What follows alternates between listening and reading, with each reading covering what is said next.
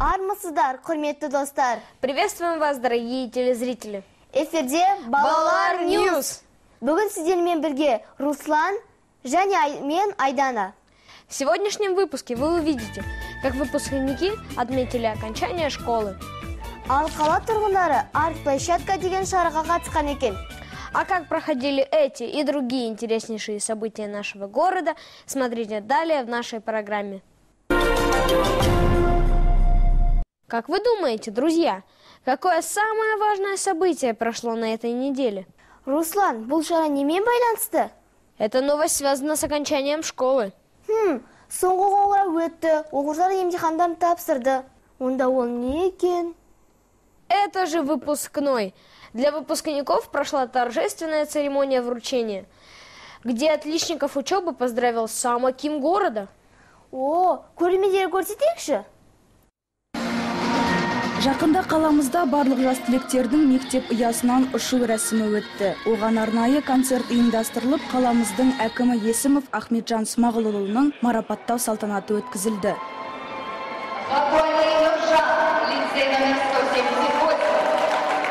2014 жылы республика бойынша жас түлектер саны 7000-нан аса болды. Оның 1/3 бөлігі Алматы қаласына тиесілі.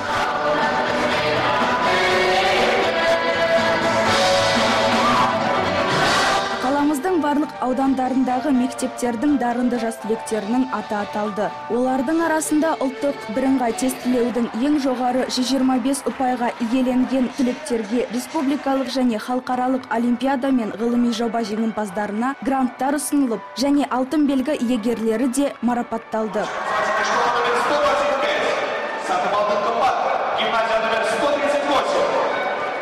Көптеген жас түлектердің мектеп бітіруіндегі сезімі сипаттауға қиын болды. Ал кейбір жас түлектердің бақыты қойнына сыймады. Очень интересно, волнительно, конечно. Немного устали из-за подготовки, потому что она была достаточно долгой. Но, в принципе, это того стоило. Вот, очень счастлива, очень рада. Біз осы алтын белгіге жету үшін көп еңбектендік. Әсіресе менің алғысым шексіз ұстаздарыма, ата-анама күні-түні еңбектерін бізге беріп, ақыл үйретіп, сол осы жеңістің барлығы тек қана сол мұғалімдер мен ата-аналар және Алла тағаланың көмегі арқылы. Я очень рада, что я наконец-то получила эту медаль, потому что стремилась последние годы к этому. И мне очень приятно, что уже все эти испытания ЕНТ позади, то что можно теперь во взрослую жизнь вступать. Другим выпускникам я пожелаю, чтобы они учились хорошо, не зазубривали, а понимали то, что они учат. Алтын белгі және грант иегерлері өз ата-анасы мен ұстаздарына шексіз ризашылдығын білдірді. Және 2015 жылғы жас түлектерге арнап айтар сөзі де болды. Я испытываю волнение, потому что целый год не покладая рук трудились. Также мне хотелось бы другим выпускникам пожелать, будущим выпускникам, чтобы они трудились, чтобы они были всегда такие трудолюбивые и все такое. Главное, это все. Хочу пожелать выпускникам удачи, чтобы дальнейшей успешной жизни и карьеры, чтобы они достигали больше высот. Да, мы, конечно, мы чувствуем грусть, что мы выпускаемся, конечно, нелегко как-то. Это для нас была революция. Желаю всем ученикам любви, счастья, во всей нашей свой путь, близкий, светлой дороги, как говорится, ожог. Моим родителям желаю удачи, быстро поступить, универ закончить, работать, дети, все по плану. Сана Жумабаева, Нурғали Ешей, Балалар Ньюс.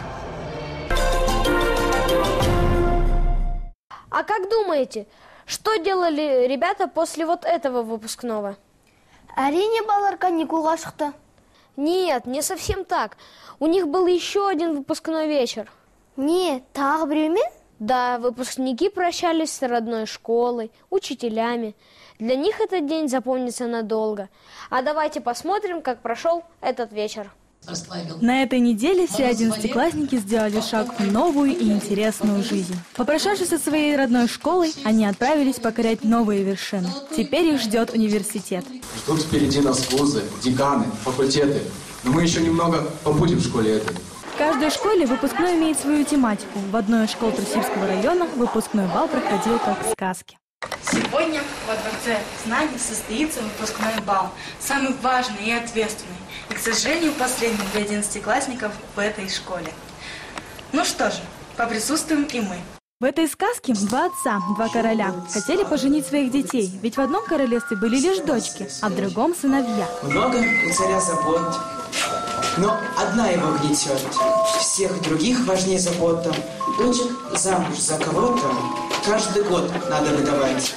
И все бы хорошо, но принцессам не нужны необразованные мужья, а потому они вместе с ними отправляются за знаниями. Дочки, не горячитесь, не гоните, не злитесь.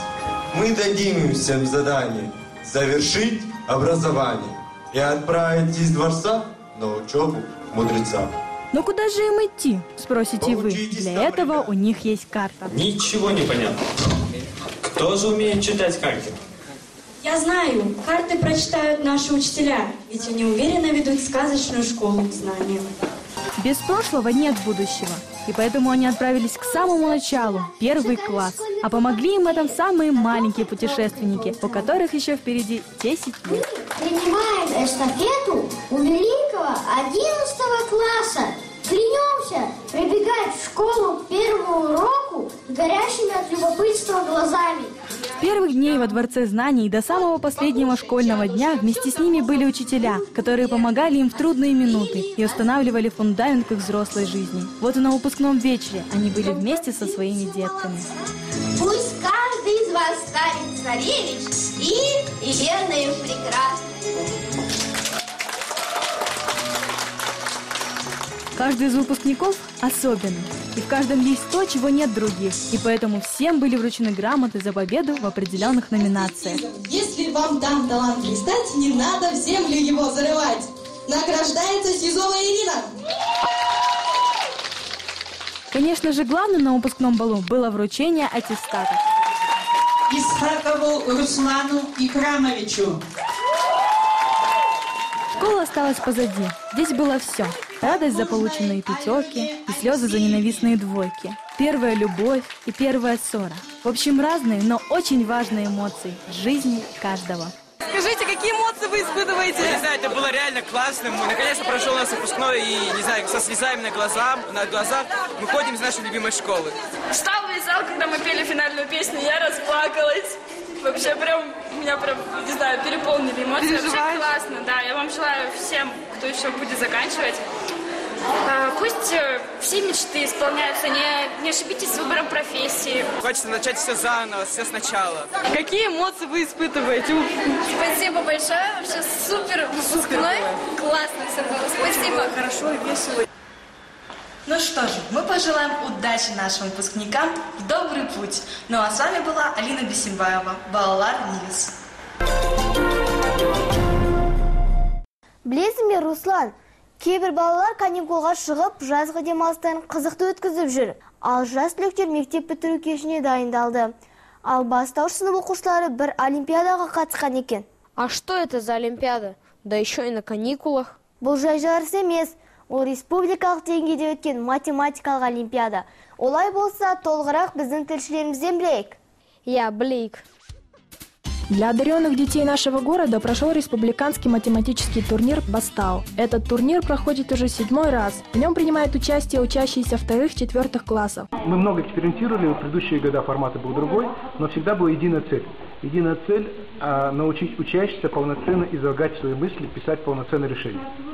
Это такой сложный вопрос, особенно в младших классах, 2, 3, 4 класс, они могут догадаться, но не могут это выразить, не могут это сказать, это сложно. В этот раз собралось 43 команды. Юные математики приехали на этот турнир со всех уголков Казахстана, чтобы победить. Я очень рад, что я участвую на таком конкурсе по математике, по логике. Мне нравится. Я хочу показать, насколько я умна. Хочу доказать Этот турнир для меня значит очень многое.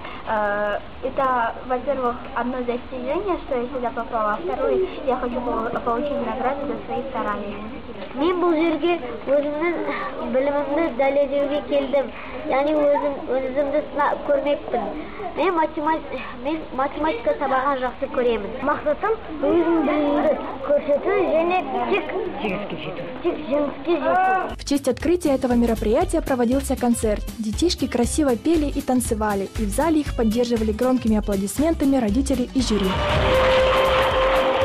Этот турнир проводится с целью выявления, поддержки и развития для одаренных детей с ярко выраженными математическими способностями. Руководители команды и члены жюри рассказали, как важна эта олимпиада для детей. Этот конкурс один из важных конкурсов для нас, потому что мы в конце года, именно в этот период, хотим показать, какие знания дети получили, как они могут работать в команде. И, естественно, мы все надеемся, что уедем с победой. Я очень рада, что мы здесь, потому как на самом деле эта олимпиада – это большая школа для наших детей. Они участвуют в ней, развиваются, получают определенные навыки, показывают свои знания. Окончание этой олимпиады состоялось 19 июня. На церемонии закрытия самые талантливые и одаренные школьники были награждены дипломами и ценными подарками. Анна Божененко, Балалар Ньюс.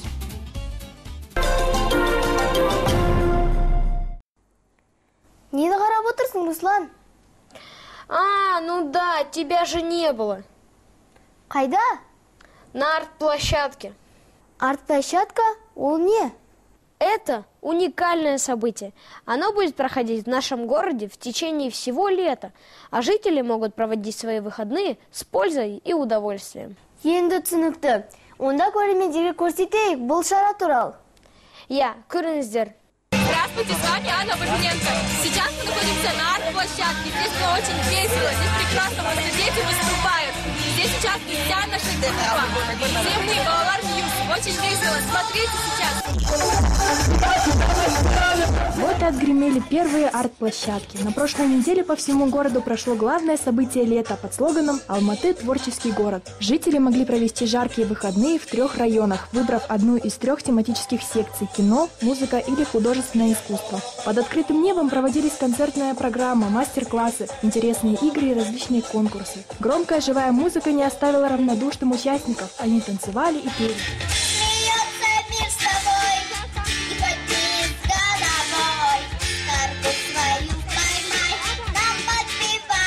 Это мероприятие для каждого жителя. На нем присутствовали и взрослые, и дети. Многих из них привлекла громкая музыка, и они были в восторге от арт-площадки. Привет, как тебя зовут? Привет, меня зовут Асия.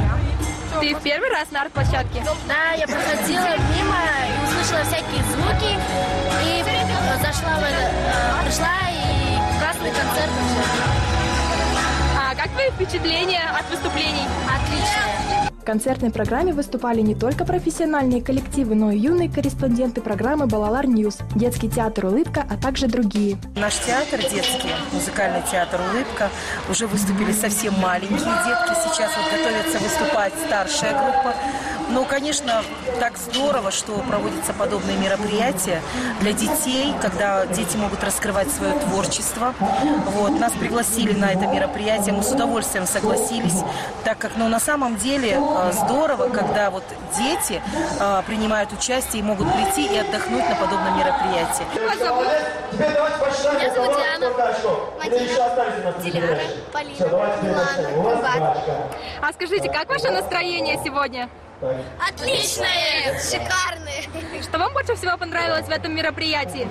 Все. Да, точно, все. Очень весело, задорно. Чем ты занимаешься? Я пою, я занимаюсь актерским мастерством. У нас есть сольфеджио, и еще мы танцуем. Спой какую-нибудь песенку.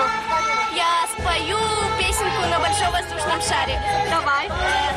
Мы с тобой возьмем мешком с песком побольше, чтобы дольше быть поближе к метеору.